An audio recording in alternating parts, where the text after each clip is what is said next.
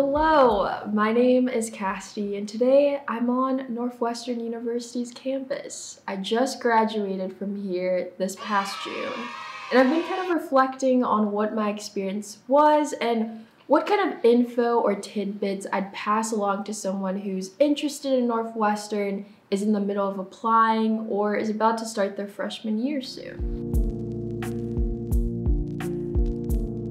When kind of reflecting on what information or tidbits I'd kind of pass along to anyone thinking of applying or that may be on the verge of starting their freshman year, the first thing I'd say is prepare yourself for Northwestern's hustle culture. It makes sense that at a prestigious university like Northwestern, there are a lot of perfectionists here. There is a lot of striving to achieve. It makes sense.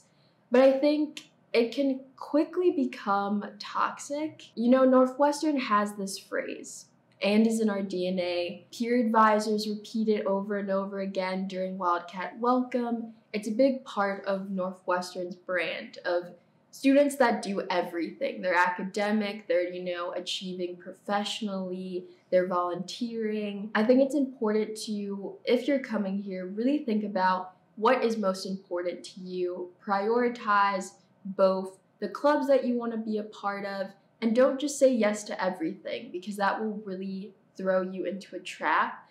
I think what adds to kind of how difficult it is to prioritize your mental health and also limit how much work you're doing is Northwestern is on the quarter system, which, if you don't know what the quarter system is, each set of classes lasts 12 weeks. Whereas on the semester system, each set of classes lasts 16 weeks. And that 4 weeks difference doesn't seem like a lot, but you will quickly realize that classes here go very fast. Midterms come very quickly, and it's hard to kind of keep up. You can easily fall behind on your homework. I think just while there's a lot of benefits to the quarter system, it can kind of add to the stress of going to Northwestern. If you're going here, really prioritize. Kind of don't fall into the trap of achieving just to achieve. I had a lot of friends here who really spread themselves thin. They were part of every club. They were president of this, they were president of that, they were volunteering every day, and to keep up, they were pulling all-nighters. Some of them were doing Adderall. It was very toxic and very negative. And so I think while it is good to push yourself, really seek balance and don't let yourself fall into the trap of just doing things to say you did them.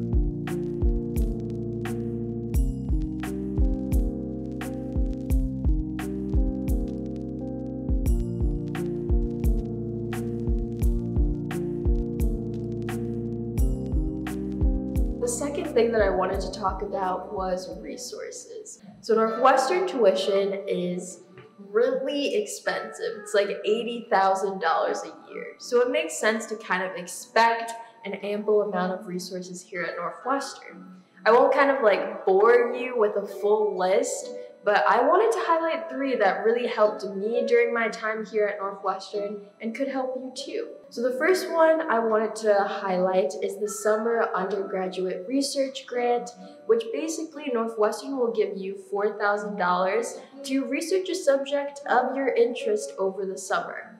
Personally, as someone who studied journalism while I was here, I really thought research was kind of left to the STEM majors. Only if you're into science can you really do research. But I learned that regardless of what major you're in, you can apply for a research grant. It's a very simple process. They kind of work with you throughout the whole proposal process as well.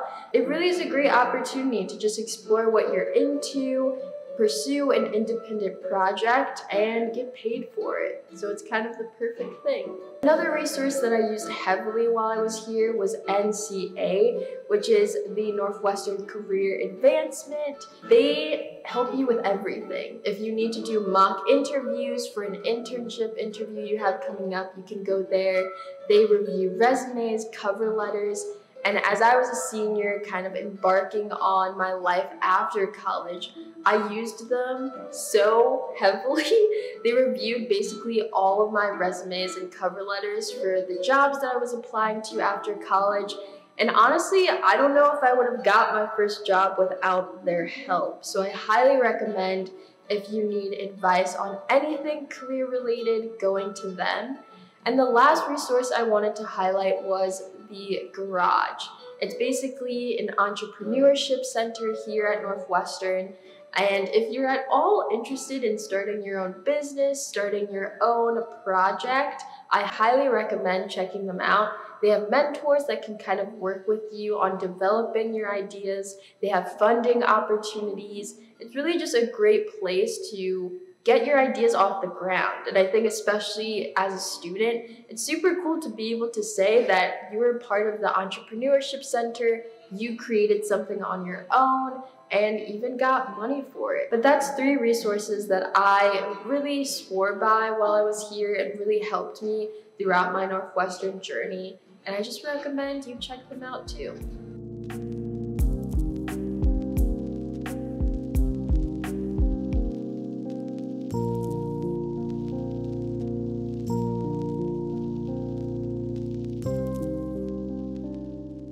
So my third tip is just a quick financial tip.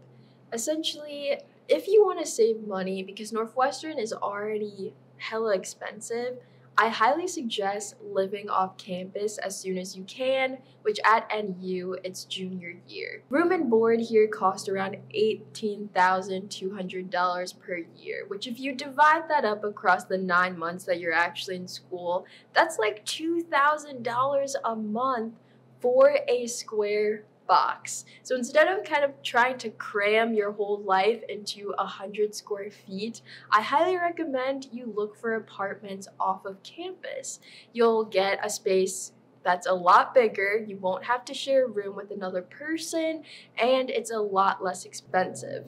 For example, I have 5 friends that while I was here, they shared an apartment and they only paid $900 per month for rent and for groceries. That's like less than half of what room and board cost here for a month.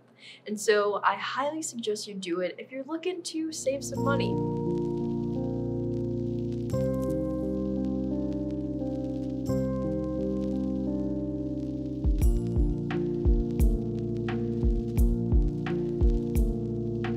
My 4th tip is if you come to Northwestern, promise me you're going to leave the Northwestern bubble.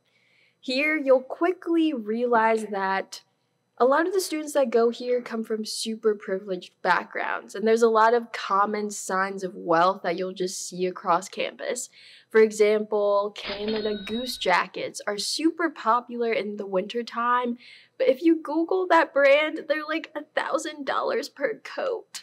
And so that just kind of shows you where a lot of these students are coming from. And so I highly recommend you kind of exit a mile radius of Northwestern and also just like explore and learn about Evanston. Northwestern is in Evanston, Illinois, but most specifically it's located in downtown Evanston, which is a super upper class, wealthy suburban area. And so you're not really getting exposed to a lot of cultures here, a lot of different people here. It is very like-minded, honestly. And I think it is very easy to think of Evanston as kind of an idyllic area, an idyllic place. But if you really learn about the history of Evanston, there's a lot of redlining, segregation. So Evanston has a very dark history. You may or may not know this, but Evanston is actually the first city to have a reparations program, which I'll just say, like, read about it. It's not that great of a program, but I think the fact that Evanston has a reparations program is evidence enough that there's problems in this area. And so I just highly recommend you kind of do your research and just leave Evanston. Chicago is so close. If you take the L train, it's like a 45-minute ride to get downtown. And through going to Chicago, you'll be exposed to different cultures, different ways of living, different mindsets. And I think that's just so important for kind of being a complete human being, because really Northwestern and being here and being busy and, having a lot of responsibilities, it's so easy to think that like Northwestern is everything, like college and what you're doing here is everything, and there's a whole life outside of Northwestern. There's so many people that aren't represented here on campus, and so it's important to kind of get exposed as much as possible to people unlike you.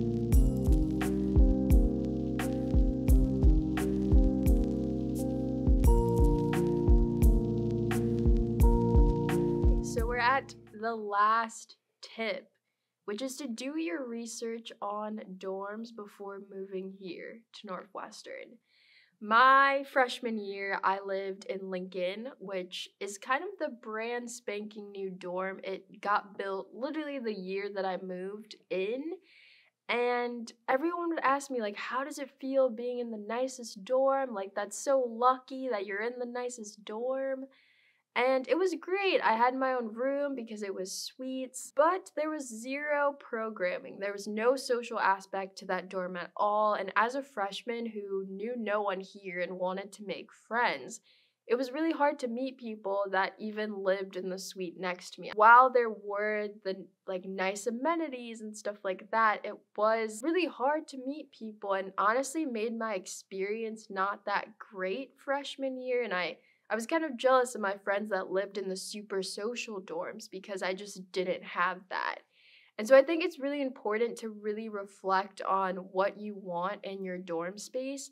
Is it important that you have your own room? Is it important that, you have those hotel vibes? Or is it important that you have a social aspect? Is it important that it's on the side of campus where most of your classes are? I think really reflecting on what you want in your dorm and what's important for you living-wise will really impact your years on campus. That is my last and final tip, and I really hope you enjoyed watching this video. I had a lot of fun reflecting on what my Northwestern experience was and just tips I would give to someone else. So I hope you learned something and that this will just help you in your Northwestern experience.